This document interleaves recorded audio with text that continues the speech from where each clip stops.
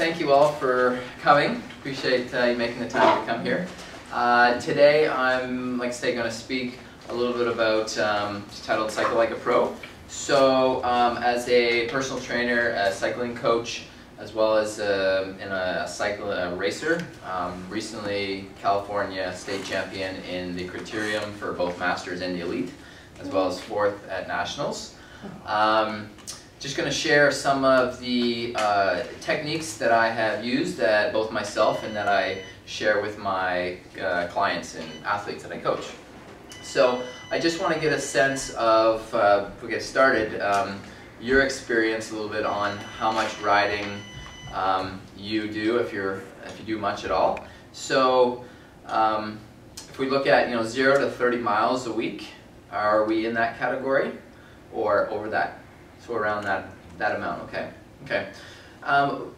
Another question, I guess, what are a few of the key, and you're welcome to tone in as chip in here. What are some of the key components you feel are important to be a successful cyclist? Well, one thing is posture. Posture? On the bike. Okay. I'm talking about it. Great. Good. Yep, definitely. Anybody else? So the idea, like I say, right, successful being faster. How do you get faster on the bike? What do you think of some of the key components of that? Endurance, building up your strength. Yep. Biking. Building up your endurance. Yep, that's great. Any other? Power. Muscle, yes, muscle power, exactly. Technique. Technique, excellent, yeah. And tonight I'm going to, incorporate a lot of those. And what I'm going to get started, before I get into the kind of 3 main things I'm going to talk about, is I was listening to a podcast the other day, and it's called The Kick-Ass Life by David Wood. It's a great one to put down if you're looking for some motivation. And he was interviewing a gentleman who had authored a book on interviewing 100 of one of the top really successful people in the world. And based on all those interviews, he came up with an equation for success, this author. And I'm just going to share with you now what that is, because a component of what I'm going to talk with tonight is related to that. So the equation for success that this gentleman from interviewing these top 100 successful people was P plus T times A squared plus F. And that equaled success. Now P stand for passion, that internal desire to want to do something. T stood for talent. You needed to have some sort of talent in that field that you've chose, whether it's natural or developed. A, notice multiplication, these two are important. It's A squared. A is action, and the second A is association. So action, practice, basically. Association, being around other successful people. And then F, finally, is fate, that internal belief. So putting all those components together with a multiplication here, these two are definitely important. Putting action and being around other successful people are very important. And as a coach, those are also some of the key components that I factor in, especially action. When I'm coaching somebody to get better in cycling, I'm giving them specific tasks in order to practice in order to get better. And that's where it leads into my three main points I'm going to talk to tonight. Stress, recovery, and bike handling skills. Stress and recovery go hand in hand. You think of anything, you go into the gym, you want to build muscle, stressing the muscles, going and resting, recovering, they get bigger. You want to get better at something on reading a book, the mind gets working, you rest, go for sleep, next thing all the information gets absorbed and you get better. So when I'm outlining a program for my clients, there are 4 components to stress that I focus on in order that they can in order to stress their body.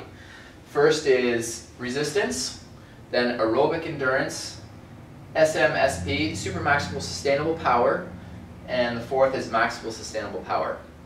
So the first, resistance training. This is going to weight training. Essentially, going to the gym, working the main muscles that propel you in cycling, being your legs and core. In that resistance phase, there's kind of 3 micro phases. We have a hypertrophy stage, which builds the muscles. We have a strength phase, which strengthens it, and then a power to get that, more speed. I look at the resistance phase as similar to like a tree, like growing your roots. A tree with really strong roots is going to last a long time. Same thing in cycling. Typically in a race, the person that produces the highest average power over the duration of the race usually comes out ahead. Now, power is a form of speed and force and speed. And to generate force and speed, you need some good, strong muscle development. So I work through those 3 microcycles in the resistance phase in order to strengthen the roots of your system. The next I work on is the aerobic endurance. And I look at this as almost like the stem of the tree. It's your body's ability to take in oxygen, utilize it, give it to the muscles in order for the muscles, which you just developed in the gym through weight training, to put the power to the pedals so you can become faster on it. Typically the aerobic endurance phase, it consists of longer rides at a lower intensity. This just allows the systems in your body to take in the oxygen and become more efficient at getting it out to your muscles. The next one is super maximal sustainable power. This is a phase which is characterized by very high intensity and much lower volume. And this is one of the more critical stages, and it builds your cycling specific power. So we've gone to we've done the resistance training, build our muscle development, then we've gone and built our aerobic base, and now we're building that cycling specific power on the bike to get you going fast. Once that's done, we move to maximal sustainable power, and that is a phase that consists of more, it's higher intensity, but the intervals, I didn't mention, the intervals in this stage 3 are kind of 1 to 4 minutes, just to give you an idea. Then as we stretch out to maximal sustainable power, it's more like 8 to 20 minutes. So we built up that cycling specific power in the SMSP, and now we're putting that over a longer duration of time, being able to build that capacity to withstand that over a longer duration. So that is, stress. The 4 phases to kind of work through when I'm working with an athlete. Next is recovery. This is something that they definitely go hand in hand, and I focus a lot of times. I can give somebody the plan to go stress their body. The ability to recover, that's how you make your next step up in improvements. And a lot of people don't always put that together. So that's something I'm able to come on board and really help them with. And there's a few key components to that: hydration and nutrition, sleep, and stress management. So when hydration and nutrition, this happens both on the bike and after the bike. When you're actually out riding or doing any physical activity, what you're taking in at that time is going to help your recovery afterwards. A lot of people think, they don't do a lot during the exercise, and then after, their routine isn't as key, and then they just don't have the optimal recovery. The hydration, obviously water is very, basic hydration needs of our body. Our body's made of what percentage is water? It's 70–80%, I think. So that's very key, what your body needs to be able to help recovery.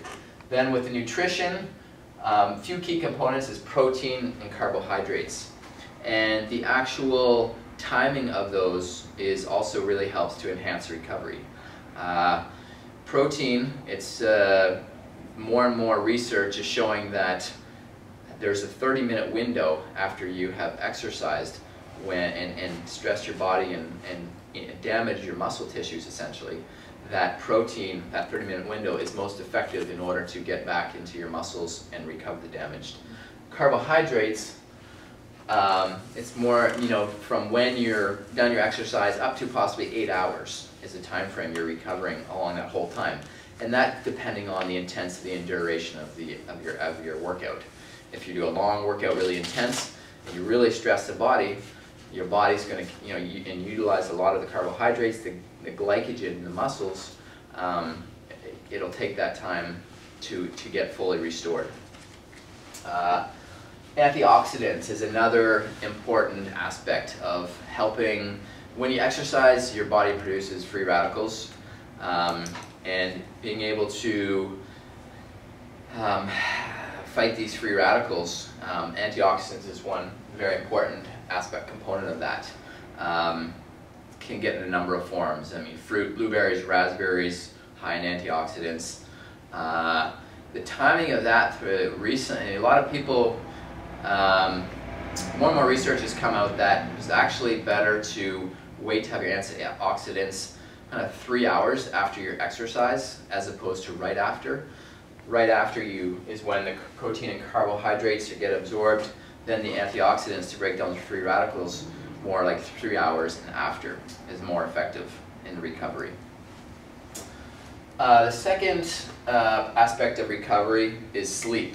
I mean, we all know how important sleep is, a lot of us struggle with sleep. Some people are pretty good with sleep, and there's a couple things. I mean, the important aspect of sleep is your time before midnight.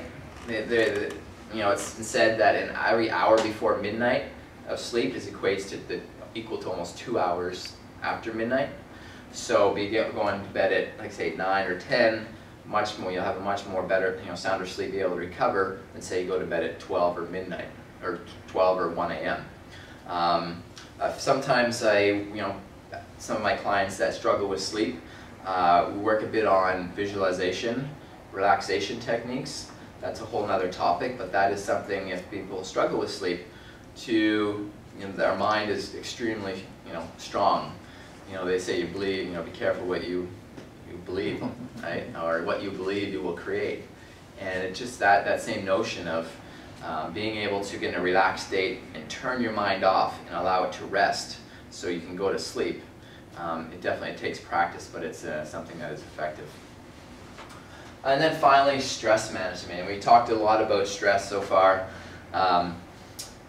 mentally and physically. We're in a society that is definitely, we're time-strapped, financially strapped. There's a lot of components there that bring stress on. And like I say, there's certain components to work with some of my, with clients, whether it's the sleep, antioxidants, using some nutritional supplement products to help give that body the extra minerals, trace minerals, nutrients that it needs in order to manage the stress that you've built up.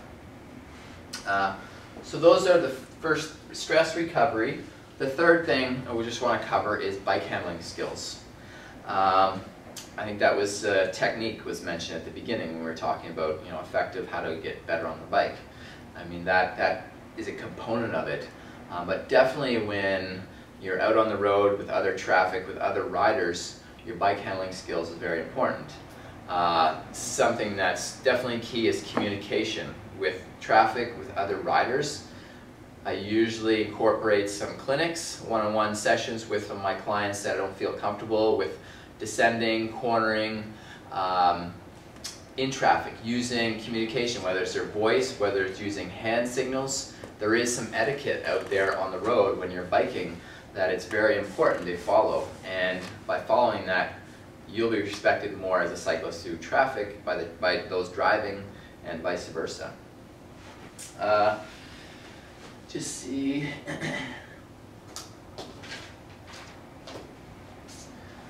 And that's mainly the three topics that I just wanted to cover. And just in conclusion, just want to go back to this formula of success, where whenever you're thinking anything that you do and you want to achieve some sort of success on it, I found a really good formula that if you have the passion and desire inside, you have some type of talent which can also be developed, you practice, you surround yourself with other successful people in that field you're trying to be successful, you're trying to achieve success, and then you have the faith, the belief inside, it's usually a very good formula for getting achieving success. And I use the same for cycling and the clients that I work with. So thank you very much. I'm going to let Dylan take it over. He's going to be talking about bike fit. And today we're going to be talking about getting you on a bike and making sure that that bike is the right bike for you, and also taking into account your injuries and any kind of limitations and weaknesses that you may have, tight muscles. So we'll take it from more the medical perspective. You can get your bike fit here in Mill Valley. It's kind of quite a nexus of crazy cyclists, enthusiasts, and there's the whole gamut of going to a bike shop and having some guy say, you look like you're about 5'10", I'm going to give you this bike, to places down the street where you can get on a kind of a simulator and they can take every angle, every measurement from chest to femur to tibia, and that whole cycling fit session can take 4 or 5 hours. So in kind of choosing what route you want to go, you want to think about what kind of rider are you. There's no real point in getting that super pro cycling fit and getting your bike fit to be a pro racer if you're not going out a couple times a week and you don't have the time and organization in your life to commit to getting in shape and using your bike.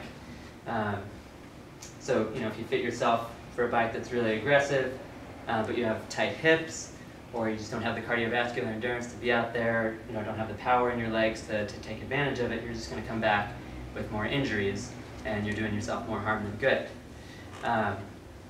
So when you come to a physical therapist versus maybe a bike shop, you're going to get someone with more of a medical perspective. So if you have a history of injuries, or you just want to know how to prevent them, if you're looking to get both sides of the coin, that's why you would come to a physical therapist for a bike fit. And I'm just going to talk personally here about kind of my own experience getting my bike fit. I had a bike custom built, and I went to a bike shop, and they were great in that they took a really thorough approach, and they were really specific and wanted to make sure they wanted to know what kind of rider I was, whether I was into touring or mountain biking or road biking. And they took a lot of measurements, but they really didn't know what to do with a lot of those measurements. And in the end, they kind of gave me some shims for my shoes a little bit, and they set up the bike pretty well, but then in the end, they put the shims the wrong direction. So you want to always listen to your body, and when you go in and get fit for something, never let anyone tell you that it's going to take a few weeks to wean into it, or if it doesn't feel right, pretty close to right away, check in with them and listen to your body. All right, so now we're going to kind of walk through just general concepts of how to fit your bike to your body. First thing you want to do is make sure you got the right frame size, because that's the meat of the bike, and you can't change it once you've kind of purchased your frame. It's kind of a big step to go back on. And Dana, why don't you come over here? I'm just going to have you kind of be my dummy for the day. This is Dana's bike. And if you take your shoes off, so generally we would want to have someone dressed and ready to cycle, wearing their spandex or whatever they like to ride in, and wearing, having their cycling shoes available, their cleats. So first you would take their inseam measurements. And like I said, at a pro bike shop, they might take tons of different measurements. This is just what I usually do to get a general idea. There's obviously a lot further you can go with this. So I take the inseam by giving you 0 here on that scale. We do everything in centimeters, metric. I think that's a little more official. Dana's from Canada, he'll understand. So you put that all the way up in there and compress the soft tissue in your groin to put it right on the perineum. Right? That's right between the genitals and the anus. Okay. And you want to compress it about, yeah, good, check. You want to compress it about as much as you would, sitting on the bike. Yep. All right? So I'm going to take you down to the floor and put your feet maybe a little closer together. There you go. So maybe 8 inches, 6 inches apart. There you go. So now we're looking at 85.5 centimeters. All right? I don't know if that number sounds familiar. I'm sure you've had this done a couple times. Yep. Okay, so basically the equation is you take that and you multiply it by 0.65, and this is going off the Greg LeMond kind of bike fitting, and you would get a number, and that would be your frame size. Do you remember what? You have 50, 54. I mean, 55 it might be. I usually write a little smaller, so. Okay, yeah, so This is 55. I don't have a calculator on me, Yeah. but basically you would get a general frame size, and back in the day that would just, you'd get that number and you would measure from the center of the bottom bracket up to the top tube here, where the top tube intersects with the seat tube, and that would be your frame size, and that would match up. These days, unfortunately, or fortunately for performance, bike geometry has become a lot more complicated and a lot more custom. So if someone has a longer torso, shorter legs, you can kind of tweak your bike and look into different bike manufacturers and find one that really specifically gets your body geometry and incorporates into the frame geometry. But in general, that can give us a good sense on what size frame to get you. And then from there, we would look at a measurement from your greater trochanter, which is the most lateral part of your femur here, and we would measure that to the floor. So I'm going to have you stand facing the camera and kind of, again, hips and feet lined up there, and I'm going to find that bone out here, and I think that's it. Mm-hmm. Good. And if you can't find it, you might want to have someone turn their toe in or out a little bit, so wiggle around and find the most prominent part of that and stop. Good. Okay. There you go. The floor. And that is 87.5 centimeters. So you take that number and multiply that by 1.85. And that gives you a sense of what the crank length should be. So most bike shops will sell you a bike, the stock componentry will, maybe the crank arm lengths will be 170s or 160s. There's not a lot of variation in that. But if you're, kind of significantly off that, you're going to want to really change those cranks out so that you get the right size crank arm. All right, and the general range is about 150 to 180, what they can do. And what is the measurement of crank arm? So we're going from here to the center of the Center to center. Yeah, and it usually says on the crank arms, so you got 172.5 here. Yeah. Good. And typically 170, 175. Okay. 175. So having that crank arm custom really means that you're going to get the most power transfer with every pedal.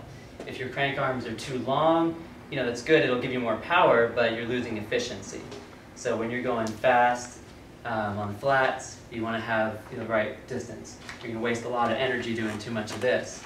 But on the same token, if you're hitting some hills, you want to make sure that your crank arms are not too short, because greater leverage there, lever arm will give you more power on those hills. And then, that's also something we should mention. If you plan to do a lot of hills and you love to have that power and you're, don't have a lot of time to train, and the one thing that's important to you is just getting up those hills and feeling good, maybe you do want a longer than average crank arm. So it's perfectly fine to change that a little bit if you want. Question. Yeah. The formula doesn't make sense to me. It says the greater trochanter to floor times 1.85. Yeah.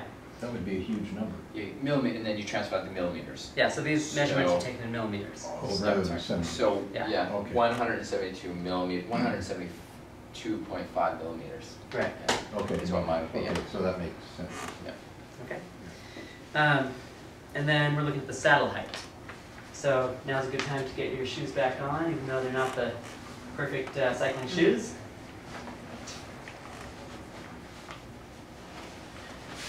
And we're going to get you on the bike, Dana.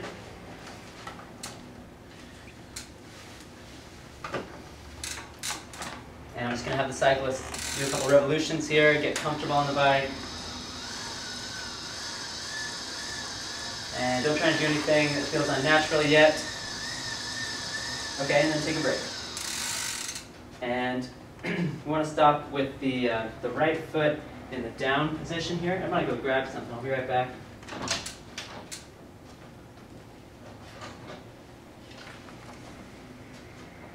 So we want the right foot down, and I'm going to have the crank arm pretty much in line with that seat tube. And there may be some variations on how people do this, but this is how I like to do it.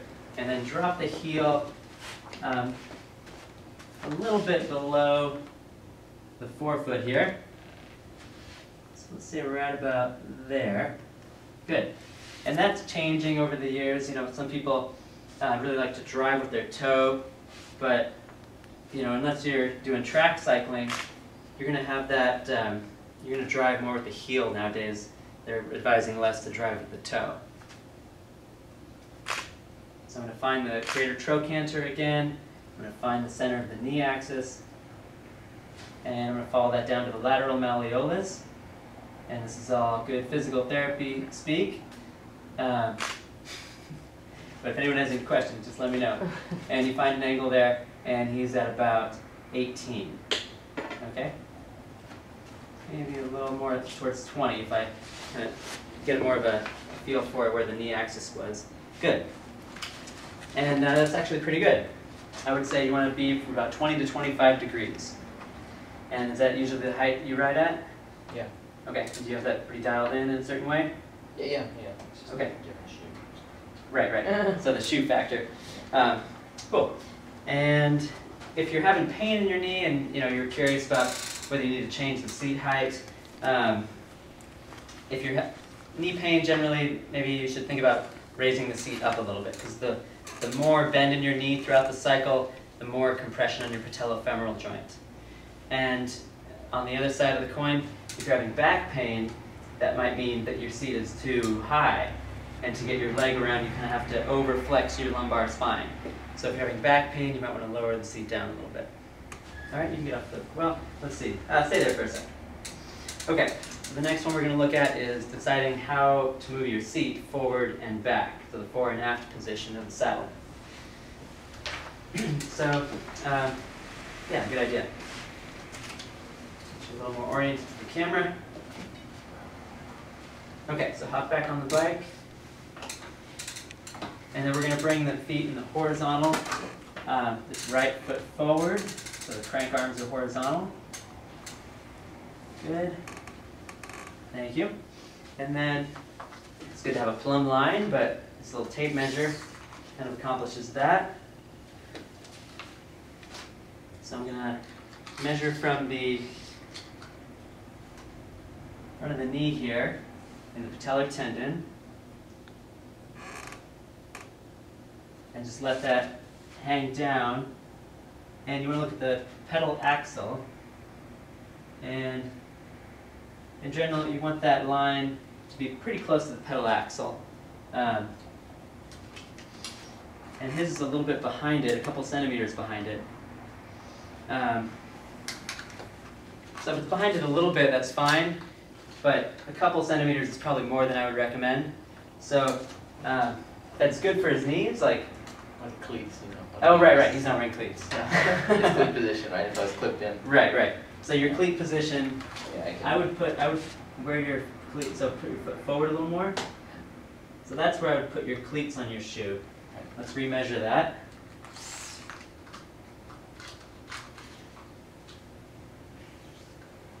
And that's much better. Thank you, Dan. Yeah, so, but if your knee is too far forward over that pedal axle, you're going to, again, have too much bend in your knee during the revolutions, and that's going to compress the patellofemoral joint. Too far back, and you're not going to get the power you're looking for. All right, so now let's go in more to the upper body. So now we're thinking about, do you have neck pain, do you have shoulder pain, elbow, tendonitis, forearm problems, carpal tunnel. All these problems can be, exacerbated if your handlebar setup is not right. So again, get kind of in the saddle there, Dana. In general, a good 45-degree angle is good. And of course, if you're more of a performance cyclist and you're doing more sprint stuff, track cyclist, you're going to be down lower and you're going to be beyond that 45-degree angle. So if you're in the drops there, Dana, he's definitely below that 45-degree angle. But if he's up on the hoods, he's pretty close to that. And that's just a general gross measurement. For the average comfort cyclist, you don't want to be anywhere near that 45. You want to be up a little bit above 45 degrees. And let's think about the stem length. So if you can look down and you cannot see the hub because the handlebar is blocking that view. What's that? Oh, sorry, good point. Yeah, so if you cannot see the axle because his eyes are kind of being blocked by the handlebar, then that's a good position. So what are you getting there? Yeah, it's good. I can't Perfect. see it. Can't see it. Perfect. Okay. And then the other gross measurement is get off the bike. Maybe have their elbow at the front of the saddle, kind of pointing forward. Go ahead and do that for me, Dana. Sorry, what do you want? So put your elbow at the front of the saddle and see how far away your fingers are.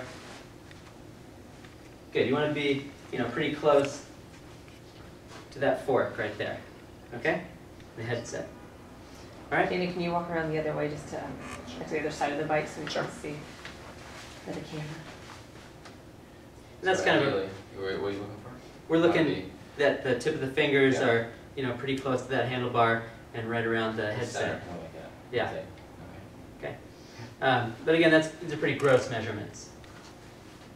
All right. And if you're having neck and arm problems, you want to bring that a little bit closer and get a shorter stem. So that's something that you can really easily switch out. And then the other thing is with handlebars, you want to make sure that you get the right size handlebar.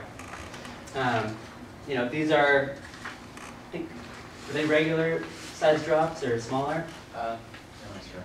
Yeah. On my bike, I'm definitely a shorter. I'm 5'5", so I bought the smaller handlebars that just bring this up half an inch or an inch. So there are options out there. Not everyone knows this when you go to buy your bike, and you can get smaller or larger handlebars based on your size. And when they sell you a stock bike, they're not necessarily going to worry about that. So if you get on your bike and going down to the drops feels like you're reaching forever and it hurts your lower back because you're too forward flexed, then think about changing that handlebar out. All right? And then there are other things you can change with the brakes and making sure everything's adjusted. And just, it's a good point to mention, you want to keep your bike well tuned up too. You could have it totally fit, but then all of a sudden it's been 3 years and you've been riding in an area where there's some heavy sand or dirt, and now your cables are all gunked up. And it takes a lot of force to pull those brakes. So maybe you're having, flexor tendonitis because you just need new cables and new housing. So, be on top of that and take your bike to a regular mechanic every 6 months to a month, and just be on top of your tune-ups if you're feeling anything. Okay, let's move on to a couple case studies. Anyone have questions so far? No? First of all, one of the weird case studies I saw was someone with knee pain on one side, and it was a side that they would mount their bike with. So, we all generally live an asymmetrical life, and you're probably always going to mount and dismount from the same side of your bike. So if you're having pain on your left IT band and you're always coming on and off like that, maybe it's from that motion. And if you're getting on and off your bike a lot because you're riding in heavy traffic, that's something you want to address. So maybe you want to switch it up and get on the bike from the other side. And in general, cycling doesn't really strengthen any lateral muscles. It's a sport that you get a lot of mileage out of your quads and your glutes, but you never really work the abductors and lateral hip muscles. So in addressing some of these knee pain issues, you want to kind of cross-train a little bit and do some exercises that strengthen your abductors. So I've got a little picture there of the gluteus medius.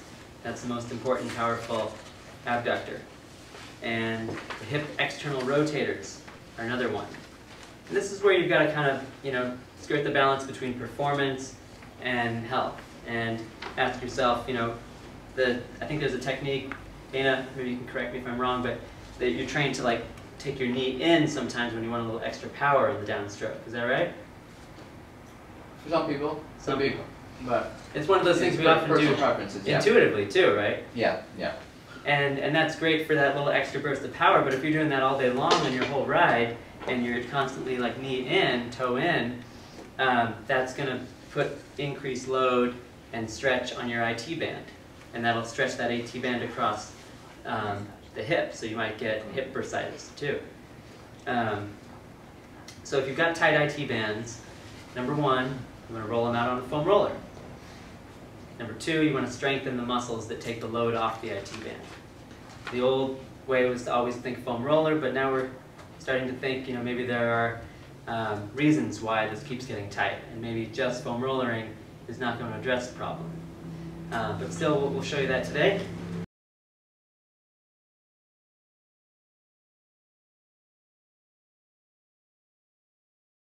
So, to loosen up your IT bands, you want to get on a foam roller, line your side, and work it all the way from the top of the hip down to the knee, and maybe down on your elbow. If you're able to keep a neutral lumbar spine, that's probably going to be better for your back. And walk with your hands, rather than you don't want to be torquing back and forth like that too much if you have a bad back. How about a question? Yeah. How about those rollers that Yeah. have the little, people? Those are great. Yeah, so the stick, also a medicine ball can be helpful.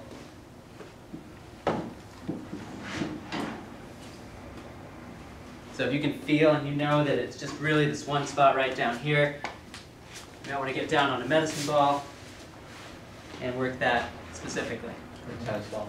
Yeah, tennis ball, golf ball. Okay. And then, the other idea is that you're not getting any better because the muscles underneath the IT band, the external rotators and abductors, are so weak that you're left with no choice but to use your IT band all day long. So you want to strengthen the abductors. And let's bring this mat against the wall and do some external rotation, a little clamshell motion. And I like to use the wall as a cue so you know where vertical is.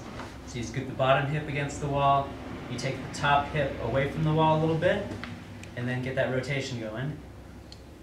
And when that starts to feel boring, then you can put some weights or put a TheraBand around your knees to add some resistance. And then open that same position. The other muscle group is your gluteus medius, and sliding up the wall, kicking up and back, even holding it and pressing back into the wall will fire up these muscles. But if you're doing these and you kick up and forward a little bit, you might be activating the wrong muscle. On that diagram here, talk about the tensor fasciae lata. That is the muscle that feeds into the IT band. So if you're doing your abduction and you go forward a little bit, you're really just worsening the problem because you're strengthening the muscle that feeds into the IT band. So having a stronger TFL is not going to help take the pressure off your IT band, it's going to add to it. All right, and then another favorite one of mine is the clamshell, or the crab walk. So put the band around your knees. You gotta have cool socks when you do it. I'm gonna get down into a squat and go side to side. Make sure you're getting that external rotation and abduction out of your hips when you're doing it. Okay. And then one other thing that's useful to mention here is the QL, the quadratus lumborum. So with every cycling downstroke and upstroke, you want that pelvic stability so that your force is transferred directly into your glutes and your quads. And if you have a stable core and back, you'll get that. If you're watching someone on the bike and their hips are all over the place, maybe it's sexy, but it doesn't do so well for your lumbar spine and doesn't do so well for your power. So good old-fashioned side plank, either with straight legs up here or bent knees if you're just getting started, is a good way to strengthen the quadratus lumborum and part of the core. All right. Any questions on that?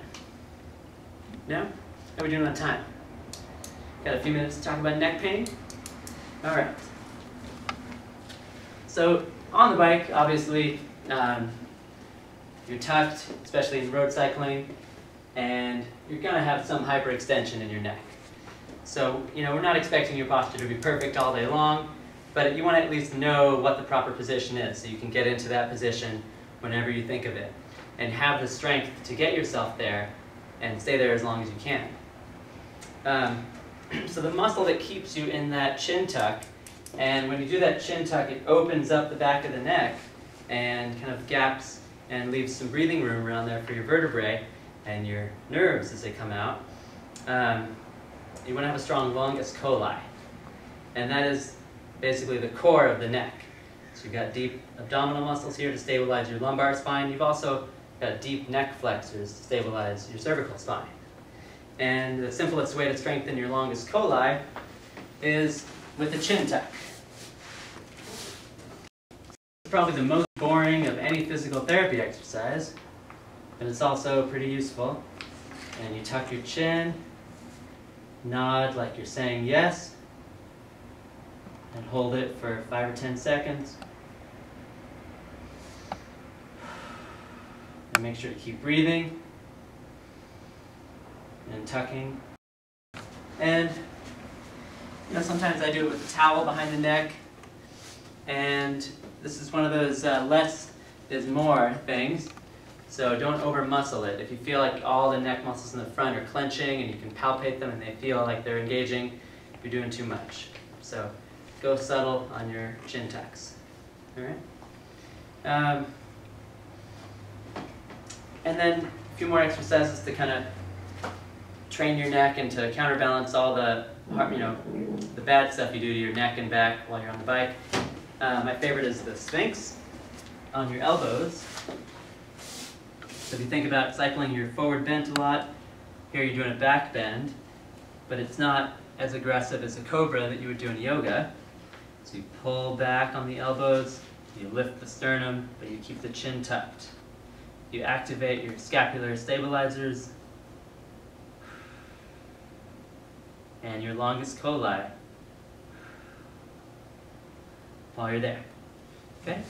And then you want to make sure your elbows aren't too wide, or you want to get them right underneath your shoulder joint and pull back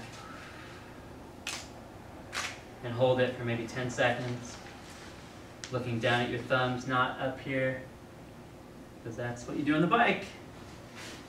So no need to do more of that in your exercise routine.